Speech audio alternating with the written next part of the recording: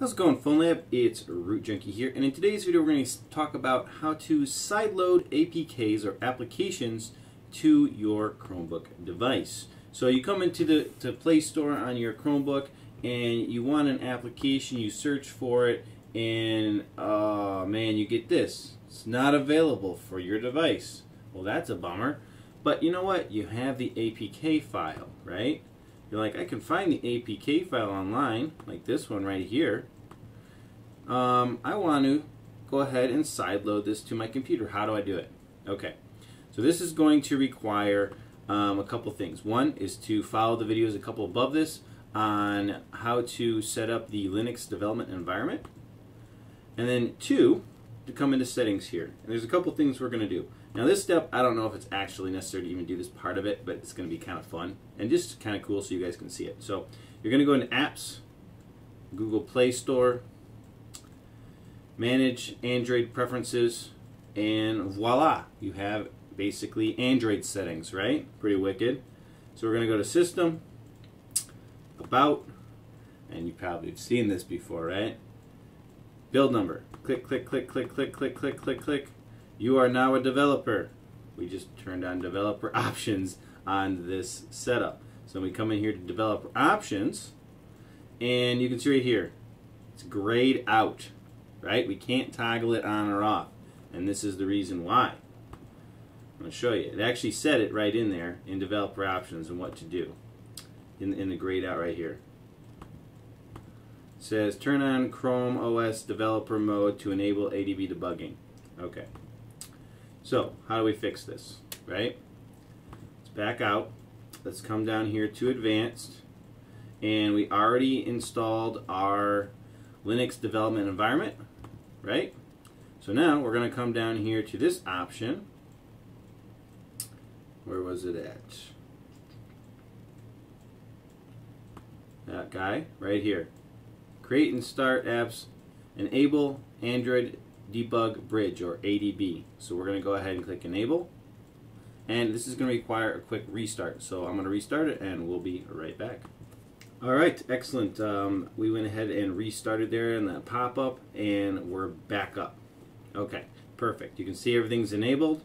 Now I'm not sure if in apps again, I'm just curious now. Let's see if our developer menu is showing. It is. See? It's on now. See? Aha! Awesome. Okay, so we've got that set up. I'm going to minimize this out, our network stuff. We should be good there. So, pop that guy down. We're going to go in here to our files again, and we're going to go ahead and look at that file. There it is, that Nighthawk file. Now, what's important to do here is to go ahead and copy this, and you want to put it into your Linux file system. Now, technically, my downloads you saw in a previous video, I put it in the file system or accessible file system, but it's way easier if you put it directly in the Linux file system, and I'm going to show you why.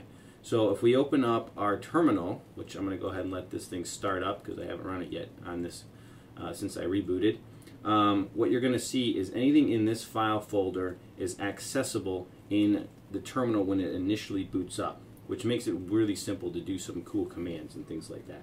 So just so you can see, if you do ls right here, there's nothing, right? So now we're going to go to Linux, and we're going to paste that file right here, and it's copying. Okay.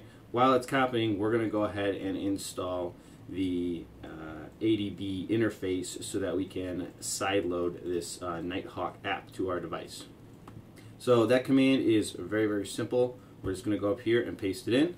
There it is. You'll see it linked below the video. So sudo apt get install Android tools adb-y, and -y is just saying yes, do it.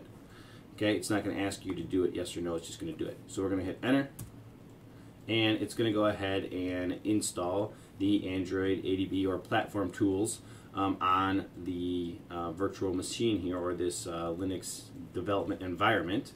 You can see that that file is now copied over right here. And as soon as this finishes the install, there it did. Now when you ls in this folder, aha, Nighthawk. It's right there, right?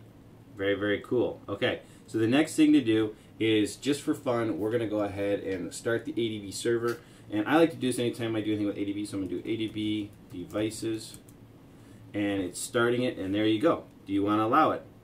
Always allow. Okay. And then we'll do it one more time. Or if you do up arrow, it'll play the last command. So Adb devices, there it is, emulator 5554 device. You're connected. So your Linux development environment is now recognizing your Chromebook as the connected device. Okay, so from here, very simple to do any of these installs. We can do Adb install and then start typing the name of the application and then hit tab. Okay, and because anytime you're in a terminal, you can autocomplete your text and typing very simply like that, and boom, it'll come up. Okay, so you don't have to, like, you could shorten the application name, make it easier, but you can just autocomplete. Just tab over and boom, it completes it. So now we're going to install this APK on the device. So hit enter.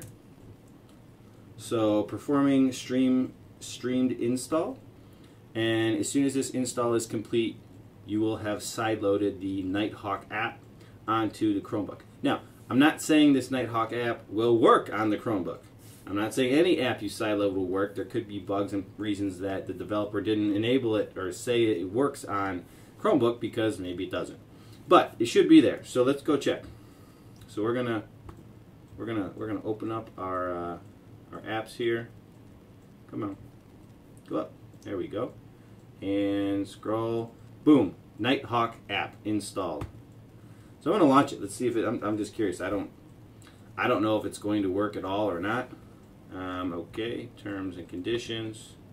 It's probably going to be in this orientation, right? It's probably going to look like a phone because that's what this app is designed for. It's not designed for a Chromebook. But if I sign into my account, I think this is going to work.